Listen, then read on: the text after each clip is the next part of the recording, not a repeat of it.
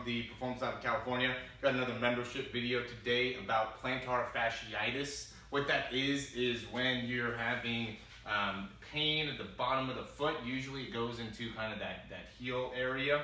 And so what we're going to do is we're going to go over some exercises that's going to help out with that, okay? I want to start with really what is the key here, which is that the biomechanics of, what's going on, which is that if you have too flat of feet, that's commonly when you end up having the plantar fasciitis, or when you're just kind of, utilizing a little bit too much of the bottom of your foot. So these types of people are going to be people that are going to be kind of walking on their toes, okay? Because what that's going to do is it's going to put a lot of pressure on the calves, which the calves go and connect onto the bottom part of the foot, and so what's going to end up happening is all this area is going to be really tight, pull on the heel, give you that plantar fasciitis feeling.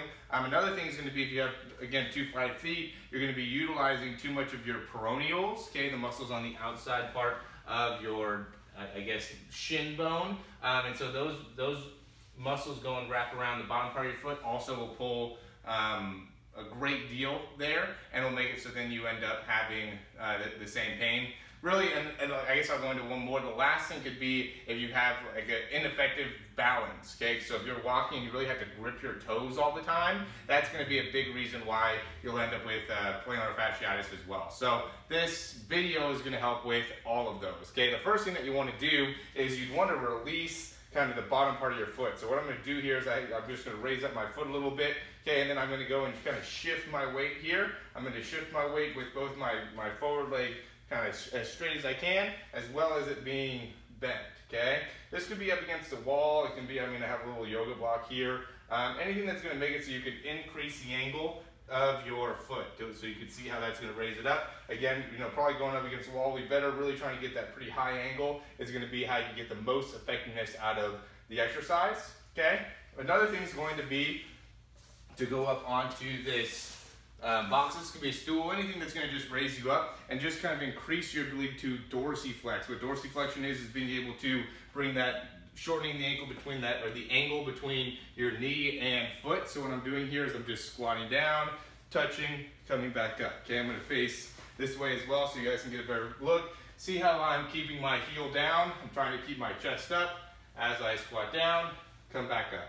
Okay, squat down, come back up. Make sure that heel's staying down. The further you reach out with this opposite foot, the better your range of motion in that ankle is. Okay, so that's going to be really important as well. Whoops. And then the last thing, or another important part is going to be just kind of stretching the that back fascia. Okay, so what I'm going to do, this is an ASL exercise, what it's called. So I'm going to wrap a band. You can also have like a rope just right around my leg. And when I'm doing that, I'm going to extend in my knee. Okay, so now everything should be nice and straight here, really putting a lot of stretch into my hamstring back to the calf. Then from there, I'm just going to raise and lower this leg. Okay, I'm going to really try to keep that opposite foot, like that toe pointing towards my head as I'm going up and down. And I'm really trying to push forward with that front knee to keep that range of motion good. This is really going to be primarily for my right leg, okay? Now, some ideas for what you could do without any of the tools would be primarily work on your balance, okay? So take one foot, take the other one, and just go and kind of wrap that foot right behind your knee. And then from there, I'm just gonna go and work on my range of motion. So I'm using my up knee to really be able to support my weight as I'm rotating, okay? Another big thing that we also don't usually have a lot of range of motion is if I bring my hands up overhead, I'm just gonna kind of shift my hips side to side and be able to stabilize as well. Okay, both of these are not easy things to do, but will really provide a lot of benefit for you if you have that plantar fasciitis. Now, I would say, because there'll be a lot of toe grabbers, make sure that you're kind of relaxing those toes as you're going through these exercises. You shouldn't be gripping really hard there. If you are, try to relax the toes, be able to get that balance through kind of the middle part, the arch of your foot, and that'll take a lot of the pressure off, okay? Those are really the four main exercises of what we want to do in order to better your condition as a, from the plantar fasciitis perspective. If you have any questions, please let us know.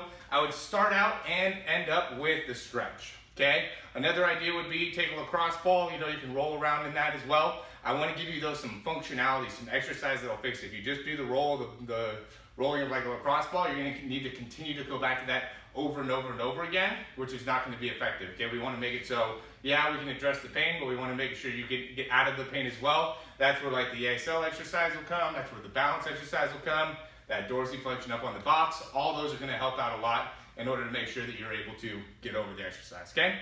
So that's the video. If you have any questions, please reach out to us. My email is Morey, M-O-R-E-Y, @yourperformancelab.com.